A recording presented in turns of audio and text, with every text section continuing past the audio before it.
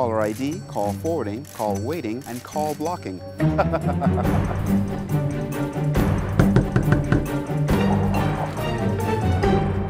I think it's time you cut the blue wire. Cut the blue wire. Save up to $250 on your phone features with RevVoice. Get RevVoice. Save money. Fort Charlotte MP Dr. Andre Rollins under fire for his criticism of the opposition leader. This after the F&M leader defended his actions during a heated exchange in Parliament last night. Government investigating a European terrorist possible link to the Bahamas. Plus 2 men charged with possessing more than 500 pounds of marijuana. We've got those stories and a lot more coming up tonight. I'm Dana Smith and MV12 starts right now.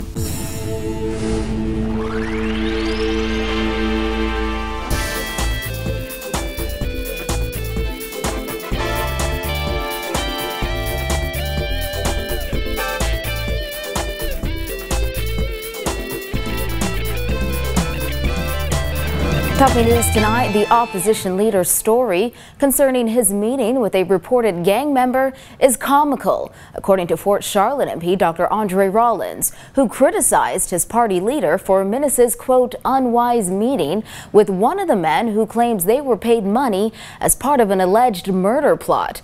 Well, the PLP today took note of Rollins's comments in the House of Assembly, with Cabinet Minister and Member of Parliament for Golden Gates Shane Gibson ridiculing and mocking the F&M for what he called is Rollins' familiar lack of respect for leadership.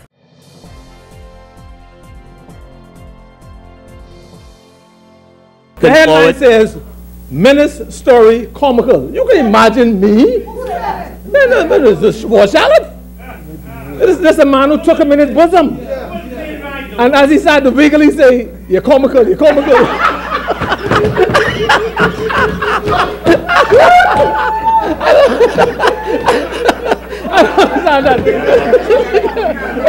Member back here.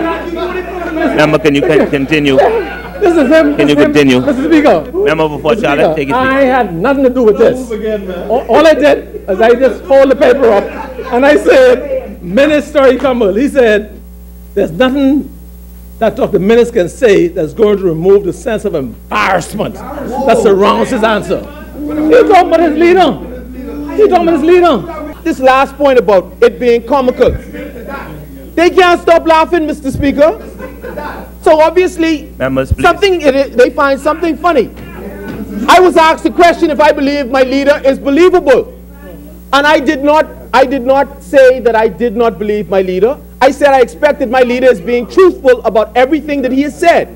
I said, however, when I listen to what was said, I find it comical. That is an honest answer, and I stand by it. Rollins and Gibson faced off in the House of Assembly this morning after the latter derided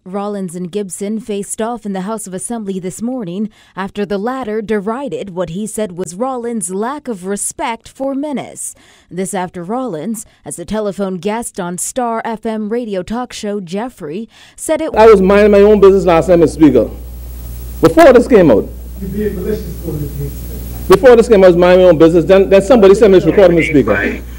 Suggesting that it's not believable, that's not, I have to believe this is Mr. Rollins now on Jeff Lloyd Show. Forthright and truthful in everything that he says, because if he's not, there's a price to be paid. Rollins had called on Minnis to speak directly to the matter, and referring to Minnis' story that Bullard had come to drop off some fish to his home, Rollins said, I think it's comical, and I'm not saying this to be disparaging, but I think it's comical when you are saying you're inviting somebody you don't know well to your home on the basis of them having fish to bring you. I don't understand why you go on the talk show talking about your leader like this, Mr. Speaker. This is the man who when the other party was about to reject you, put your say, welcome, come to me. And this is the kind of thanks you get. You go on the talk show and you say that, and then you go into the newspapers and you say this, Mr. Speaker.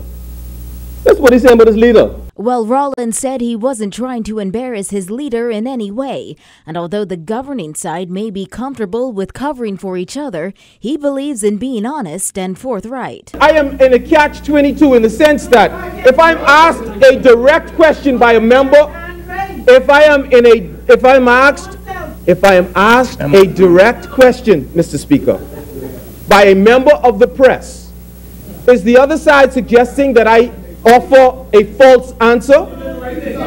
I have to be honest in my communications. And I said that for what the other side claims is questionable activity, I thought that it was not a wise decision to entertain this individual that both sides have claimed is a criminal.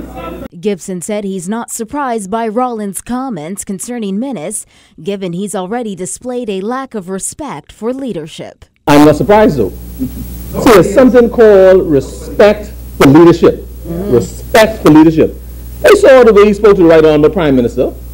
The Prime Minister was the one who went on the limb when everybody else said, don't touch him. He'll be an embarrassment to you. Prime Minister said, no, I want Rollins. I see good potential in him. Calls him to be here today. And then he called him he concerned with what other people call a Prime Minister. He called him everything but a child of God, Mr. Speaker, right in his place. I was shocked when the FNMC did welcome him in their bosom.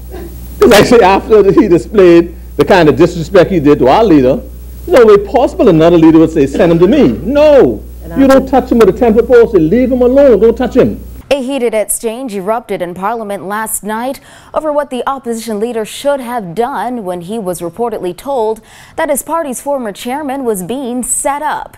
Within a matter of minutes, the argument turned into Minnis elaborating on what was discussed in conversations between him and one of the alleged gang members, and him saying that he's willing to take a lie detector test. Kyle Joaquin reports. It's no doubt been a rough few days for the FNM. The party saw the resignation of its chairman, and now the party's leader is caught in a bit of controversy following him admitting that he met with one of the alleged gang members. And now last night in Parliament, Minnis said as it relates to this matter, he's willing to take a lie detector test. If you are that concerned, Prime Minister, I'm prepared to take a lie detector test. Would you do it? Would you do it? Member. But laughing it off, Christie fired back saying he's not the one who needs to take a lie detector test and that Minnis could have avoided all this. It is not for me, Mr. Speaker, since you challenged him, it is not for me, Mr. Speaker, to subject myself to a lie detector test, Mr. Speaker, because I'm not one of those who's subject to any investigation, I think. But no, you need to, because when you were faced with your chairman being threatened to be set up, you ought to have called the police. Yes! When I was faced with the realization that these allegations were made, I called the Minister of National Security and said to him, I would wish the police to be involved. Right. My immediate response was, let the police investigate. You allowed your chairman to go and be set up. I want everybody to listen to me carefully. The Prime Minister said, and I quote, the Prime Minister said, and I quote, you allowed your chairman to be set up. Are you admitting that my chairman was set up? Member. According to Minnis, Livingston Bullard, also known as Togi, called him to tell him of former FNM chairman Michael Pintard being set up. Christie then reiterated that once Minnis was informed that his chairman was being set up and that something illegal might take place, he should have taken it to authorities. But here's what Minnis said he was told when given the warning that his chairman was in fact being set up. I was told that my chairman has a bright future.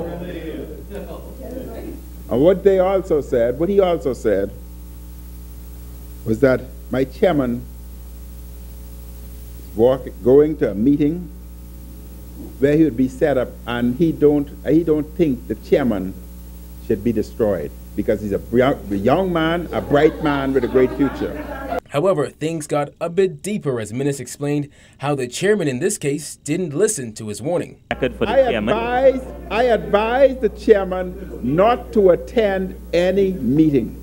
Okay. And the chairman subsequently defied my advice.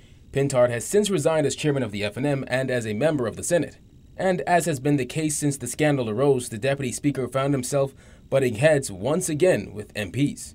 Kindly take your seat. Even though it's referred to here. Kindly take your seat. This is your chamber. Kindly take your seat. Well, I'm asking you to take your seat. I am asking you to take your seat. Well, take your seat. Turn off his mic. He is not recognized. You're not recognized. Take your seat. The police investigation into this matter is said to be underway, and Minnis said he has no problem with speaking to authorities. Reporting for NB12, Kyle Joaquin. After a bloody terrorist attack rocked Belgium's capital yesterday, a photo of the attacker went viral. And information on that photo revealed that Khalid El Bakraoui could possibly be a dual national of Belgium and the Bahamas. Today, Minister of Immigration and Foreign Affairs Fred Mitchell said upon initial investigation, the attacker's Belgian nationality is confirmed, but his connection to the Bahamas is not. He also said the government is looking into this matter to figure out how the Brussels bomber ended up being listed by Interpol as a Bahamian national. Simone Davis reports. This is the moment one bomb went off at 8 a.m. Caught on surveillance video, a flash, and everyone runs for cover. This incident occurred at the city's main airport and another at a downtown subway station, killing 31 people and leaving 270 injured. One of two brothers who were allegedly responsible for terrorist attacks in Brussels, Belgium, on Tuesday has been linked to the Bahamas. Belgium officials have identified 27-year-old Khalid El Bakraoui as the suicide bomber who targeted Milbeek subway station where 20 people died.